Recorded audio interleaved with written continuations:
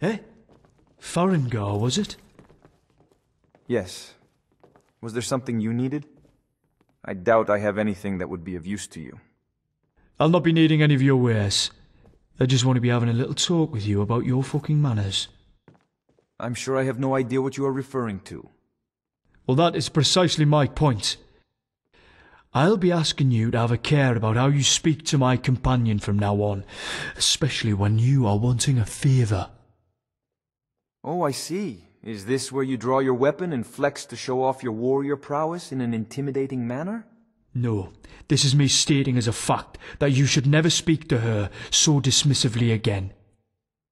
Or my fist will be flexing into your face in a rather intimidating manner. I see. I don't think that will be necessary, friend. Aye. Thought you'd see the right of it. Come to Dragonsreach to discuss the ongoing hostilities, like the rest of the great warriors?